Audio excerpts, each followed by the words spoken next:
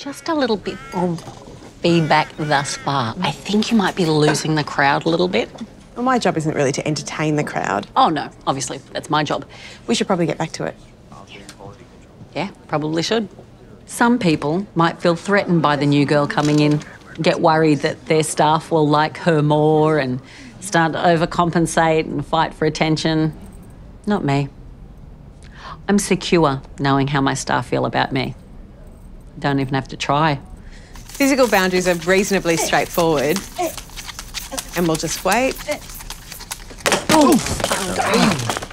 Thank you, Hannah.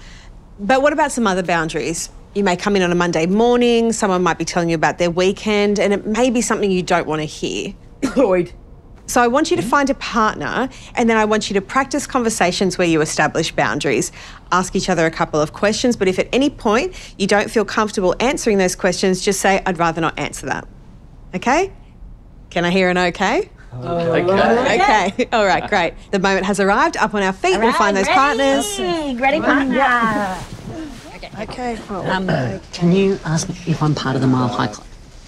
Okay, are you part of the Mile High Club? Am I part of the Mile High Club? I don't know.